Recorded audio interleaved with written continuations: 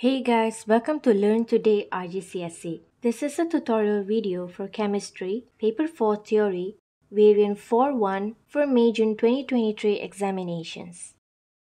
Question 1. Some symbol equations and word equations A to J are shown. Use the equations to answer the questions that follow. Each equation may be used once, more than once, or not at all.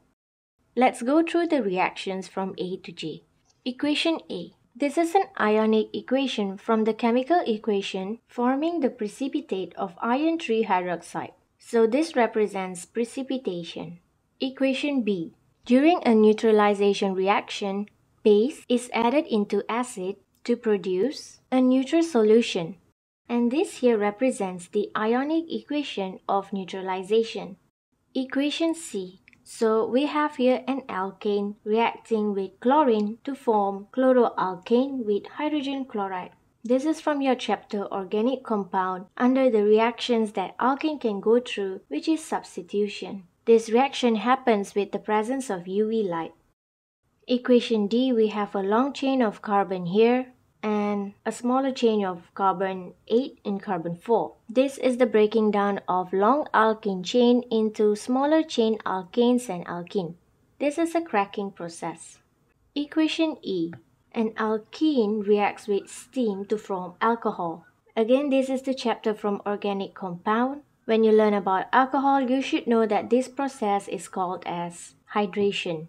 Next, equation F. Chlorine reacts with aqueous potassium iodide forming iodine and aqueous potassium chloride. This is when a more reactive halogen displaces a less reactive halide. We can call this a displacement reaction. Next off, equation G. We've got here the symbol equation of glucose, which then converts into ethanol and carbon dioxide. This is the manufacturing of ethanol by fermentation. Equation F.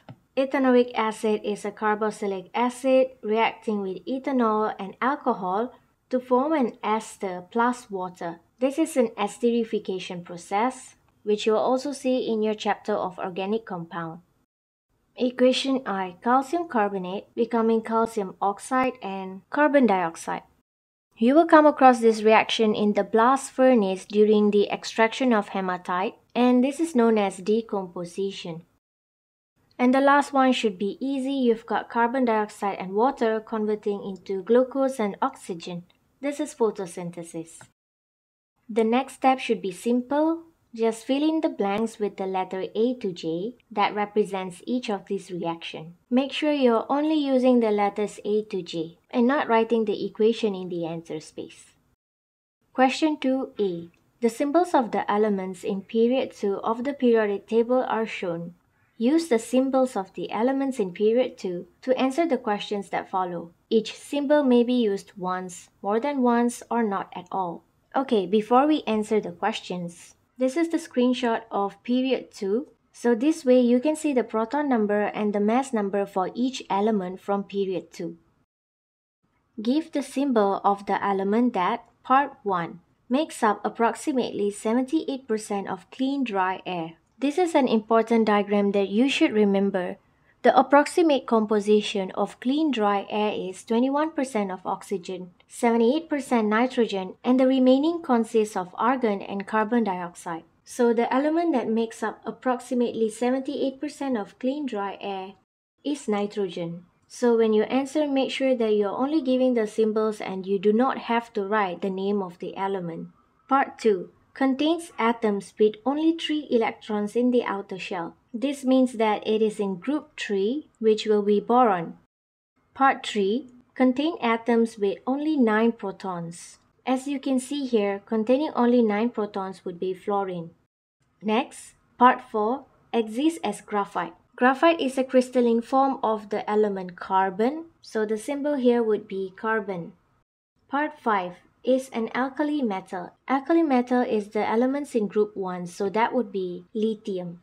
And lastly, only has an oxidation number of 0, meaning that this is a stable element which can only exist from group 8. So that would be neon. Question B. Boron has 2 isotopes. Part 1. State the meaning of the term isotopes.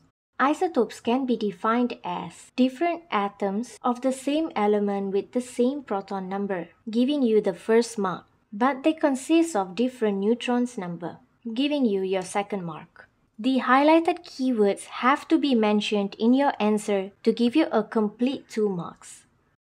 Part 2, Table 2.1 shows the relative masses and the percentage abundance of the two isotopes of boron. This column shows you the relative mass, and here is the percentage abundance of the isotope. The total percentage of abundance here is 100%. Calculate the relative atomic mass of boron to 1 decimal place. Relative atomic mass calculations are very methodical. We are going to multiply each mass by its percentage, dividing it by 100. This will give you 1 mark. The question asks your answer to 1 decimal place, so the calculation will give you a relative atomic mass of 10.8 for the second mark. Relative atomic mass do not have any units, so you can just leave your answer as 10.8. Question 3. This question is about ionic and covalent compounds. Ionic compounds formed by metals and nonmetals, and covalent compounds are from nonmetal elements. Question A, Part 1. Sodium reacts with oxygen to form ionic compound of sodium oxide. Even though the question do not ask you for the chemical equation, whenever you are given with a reaction, I would always suggest you to show the chemical equation. Next, the electron configurations of an atom of sodium and atom of oxygen are shown in figure 3.1. The shells of a sodium atom is filled in with 11 electrons, so the electron configuration is 281. And an oxygen atom has 8 electrons, therefore its electron configuration is 2,6. Ions are formed by the transfer of electrons from sodium atom to oxygen atoms. Complete the dot and cross diagrams in figure 3.2 to show the electronic configuration of one sodium ion and one oxide ion. Show the charges on the ions. So a sodium ion would lose 1 electron in order to become stable, and an oxygen atom would require another 2 electrons to become stable. Part 2. Write the formula of sodium oxide. Sodium has a charge of positive 1 and oxygen negative 2. To form a compound, their charges would cross to the other side, giving you Na2O1, which you can just write as Na2O. Question B.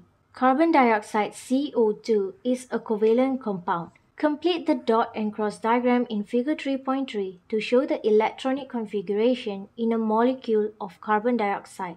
Show outer shell's electrons only. Before drawing your dot and cross diagram, identify the elements that present and write down their electron configuration. Carbon requires another 4 electrons to become stable, and oxygen requires another 2 electrons to become stable. Even though carbon has 4 electrons and you could draw them like this, since oxygen requires 2 electrons from carbon, we are going to place the electrons like this to show that carbon shares 2 electrons with oxygen. And next we have oxygen with 6 electrons on its outer shell, and even though we can display them like this, you will see that carbon requires 4 more electrons to become stable. So we are going to share 2 electrons each from each oxygen atom. This shows that oxygen has shared 4 electrons for carbon to become stable. Now if you look at each atom individually, you will see that they have a complete 8 electrons on their outer shell. Part C. The melting points of sodium oxide and carbon dioxide are shown in Table 3.1. Part 1. Explain in terms of bonding why sodium oxide has a high melting point. When explaining in terms of bonding, you can start by stating the type of ions the compound consists. Sodium oxide has positive ions and negative ions. And then explain about the type of bonds or forces that exist within the compound. Sodium oxide has strong ionic bonds, which you could also describe as electrostatic force of attraction. Since the question only provides you with 2 marks, these 2 points are sufficient. Likewise, if they were to ask you about carbon dioxide having a low melting point, you can say that it consists of negative ions and that it has weak intermolecular force. Part 2. Carbon dioxide has a low melting point. State the general term for the weak forces that cause carbon dioxide to have a low melting point. So as I mentioned before, for high melting point, it has strong ionic bonds, and for low melting point, the compound consists of weak intermolecular forces. Question 4. Oxygen is produced by the decomposition of aqueous hydrogen peroxide. Again, as I mentioned, even though the question don't ask you, they mentioned here it's a decomposition reaction of hydrogen peroxide, so you can write down the chemical equation. The decomposition of hydrogen peroxide will give you water and oxygen. Question E. State the meaning of the term catalyst. Catalyst is one of the factors that changes the rate of reaction. When catalyst is added into a chemical reaction, it causes the reaction to speed up and happen at a faster rate. Mentioning this will only give you 1 mark. For the second mark, you have to mention that the amount of catalyst will remain unchanged at the end of the reaction. Question B. A student adds powdered manganese oxide to aqueous hydrogen peroxide in a conical flask shown in figure 4.1. The mass of the conical flask and its contents is measured at regular time intervals. The mass decreases as time increases. This is your hydrogen peroxide, which will decompose to form water and oxygen. And the manganese oxide would speed up this reaction. Part 1. State why the mass of the conical flask and its contents decreases as time increases. During the decomposition of hydrogen peroxide, oxygen is the product and it will eventually leave the conical flask. Thus, the mass of the hydrogen peroxide itself will decrease. Part 2. The rate of reaction is highest at the start of the reaction. The rate decreases and eventually becomes 0. Explain why the rate of reaction is highest at the start of the reaction. At the start of the reaction, the rate of reaction is at its highest because the mass is at the highest, meaning that the concentration of hydrogen peroxide is at its highest. Therefore, the collision frequency is also at the greatest, resulting in the highest rate of reaction. As it decomposes, the concentration gets lesser and the collision slows down. That's why the rate decreases and eventually becomes 0. Since the question only provides you with 1 mark, you can either write the concentration of the hydrogen peroxide is the highest or the frequency of collision is at its highest rate. Part 3. Explain why the rate of reaction eventually becomes 0. As you can see here in the graph sketched, the rate of reaction eventually becomes 0 because the mass of hydrogen peroxide reaches 0 when all the hydrogen peroxide is being used up or has fully converted into water and oxygen. So you can say all the hydrogen peroxide has reacted. Question C. The experiment is repeated at an increased temperature. All the other conditions stay the same. Explain, in terms of collision theory, why the rate of reaction is higher at an increased temperature. When asked to explain in terms of collision theory, you should first talk about energy. Increasing the temperature means that the particles will have more kinetic energy, giving you your first mark. Then, you should talk about the movement of the particles. So, the particles move faster. Next, talk about how often the particles collide. So, the particles here will collide more frequently. And finally, talk about activation energy. This means that more particles have energy above the activation energy, and this gives you your third mark.